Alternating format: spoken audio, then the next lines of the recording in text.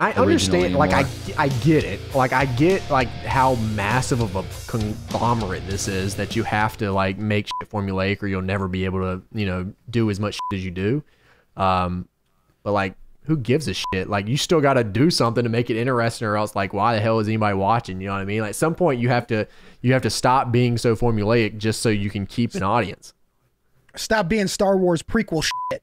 Whoa, you don't like Jar Jar, you asshole? I was thinking about that the other day. I was like, man, Darth Maul was the shit. Darth Maul was the shit. They're like, but the only thing good about the prequels.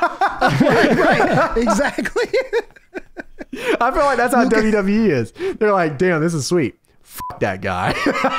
Man, the Fiend is awesome. The Fiend's F that dope. guy. Yeah, fuck that guy. Bring in Brock. Exactly how it is. It's like, oh, here's Kofi Kingston. Fuck that guy. Brock Lesnar. That's how they do it on everything. Pyro. Fuck that guy.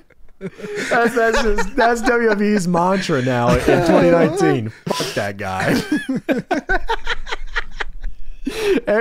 I would not be surprised. George Lucas sold off Star Wars and he went to go work for Vince McMahon, baby. Kid friendly. Who is the Jar Jar Binks of WWE?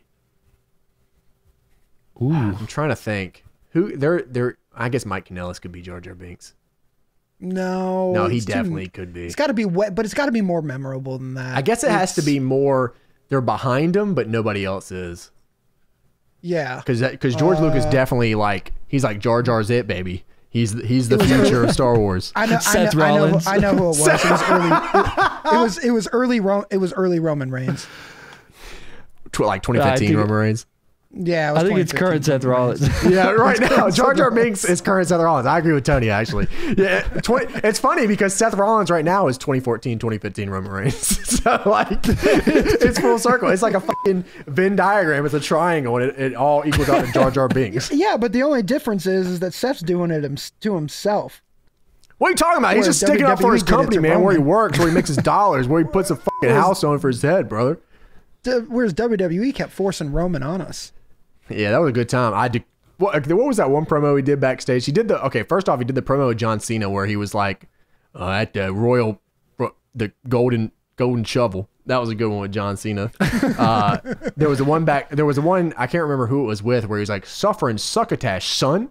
That was horrible. Oh my God, yes. I remember all that shit for some reason. That gave me chills. I didn't ever expect that to be brought up again. Yeah, forever you will understand the suffering succotash, son. Now we need Jar Jar Banks doing. He said it against Seth Rollins. Oh boy! Please God, someone draw Pedro. Get